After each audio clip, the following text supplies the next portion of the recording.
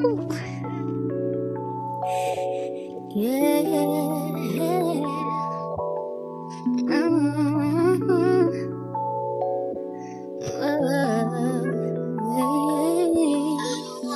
Hi everybody, welcome back to my channel. So in today's video, you knew this was coming. Today I am doing a review, try, test on the new Fenty Bright Fix eye brightener. You guys knew this was coming. Everything that Rihanna puts out, I have to try. It's just a must.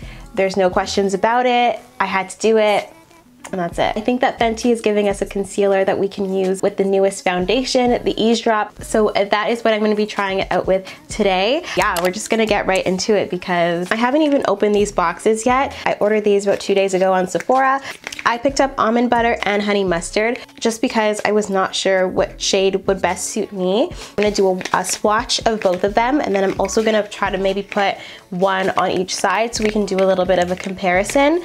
I don't think it's going to look too crazy because on the Sephora website, honey mustard and almond butter looked pretty much the same to me, so we're gonna see which one fits better. I've seen some people around my shade try almond butter, but I haven't been able to find somebody exactly my shade. I know in my last Fenty video, a lot of you were saying that you were similar shades, or if not the same shade as me. So hopefully you guys find this video super helpful because I'm gonna be the guinea pig today. I have both of my Fenty foundations here. So in the Pro Filt'r Hydrating Longwear foundation, I am the shade 390, and then in the Eaze Drop, I am 18. So these work best for me. I do have more yellow undertones, so that's why I'm thinking that honey mustard might work the best. Everybody was talking about the packaging. I think this is super cute, but I also feel like this is pretty tiny for $33 in my opinion. So I live in Canada, and over here it does retail for about $33. It says it's supposed to be about 10 ml or 0.34 fluid ounces. Again, with the Eaze Drop, it's super tiny, so I don't think that you're gonna need a whole lot of this. This is what the applicator kind of looks like. It's like a weird little clear tube situation. I don't wanna pump out too much, so I'm just gonna do a little bit on my hand here. Ooh, that's a lot, actually. This is what the honey mustard looks like, and it literally looks like honey mustard, like the actual honey mustard. And that is the almond butter there on the right. So like I said, I have very yellow undertones, so I really think that almond butter might be a little bit too neutral for me. So yeah, we're just gonna go ahead and test that out. So I'm gonna put on a little bit of primer here to start. So now that I'm all prepped and primed, I'm just gonna put on a little bit of my Eaze Drop. Again, I am the shade 18. So now that I've just put on like one layer of my Eaze Drop foundation, I'm gonna go in and try one of the concealers on one side of my face. So I think I'm gonna start with honey mustard just because I'm super excited to see how this one is gonna come out. And I don't even know how to use this applicator. I don't know if you put it directly on your face, like what the story is with this. Okay, I'm just gonna put on a couple pumps. Oh, I feel like that is a lot. Oh my goodness, I feel like a lot of this comes out at once. So I'm just gonna put that on with my finger on one side. Oh my gosh, this is so much. This is a lot. First of all, I think I put on a lot. So I'm just gonna use my sponge to help me blend this in a little bit. I feel like this is just a little too yellow for me on the side. So that is honey mustard on one side. It looks like it's really bright, but once it's blended in, I think it kind of comes together a little bit. So on the next side, I don't think I'm gonna put this directly on my face like I did with the other one. I'm just gonna put a little bit on the back of my hand and then apply it with my finger and then blend it in with my sponge because I feel like a lot really comes out. Oh yeah, I think almond butter, I can already tell, I think I'm liking almond butter a lot more than the honey mustard. There we go. I'm really liking this one, especially because it's nice and light. I'm literally just blending it in with my finger. I'm gonna use my sponge a little bit. Okay. So I don't know if you guys can tell here on camera, but the honey mustard is looking a little bit more yellow, obviously, and I'm really liking the almond butter. I can already tell that I'm liking the almond butter just a little bit more. So I'm gonna continue on with the almond butter. And I don't know if I need to add a little bit more, but I'm actually kind of liking both of them. But I'm leaning towards the almond butter just because I feel like the honey mustard is kind of bright.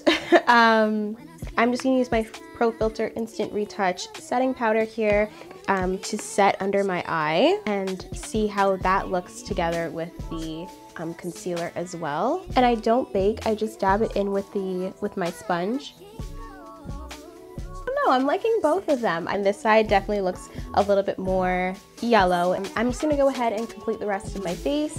Probably add some blush, a little bit of bronzer, maybe some lips. And yeah, I'll be right back.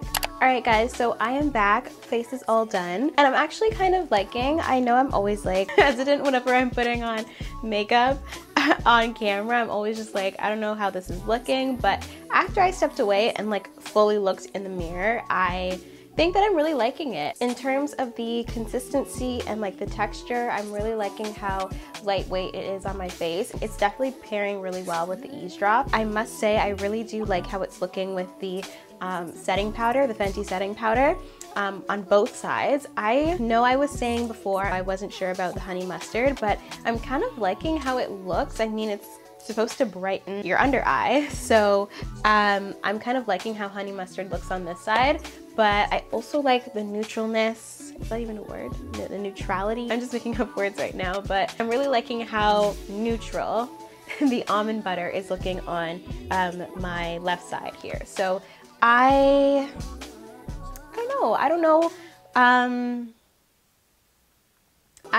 not sure right now actually how I'm feeling, but I'm gonna do a little bit of a wear test for you guys. As always, currently it's about it's about 10 to 2. So right now it's about 1:50 in the afternoon. So I am gonna do a little bit of a wear test and probably come back around 7:30, hopefully when the light is still out so you can see it in the natural lighting. If not, whenever I come back, we'll see how she's looking, how she's holding up. I'll be back in the next couple of hours to check in with you guys. Hi everybody, welcome back. So it is now about 8:30-ish in the evening, and this is what my face is looking like. I haven't set it, nor have I done any touch-ups with any powders or anything like that. So this is basically what she looks like. My thoughts right now, I'm definitely really liking the almond butter on my left hand side.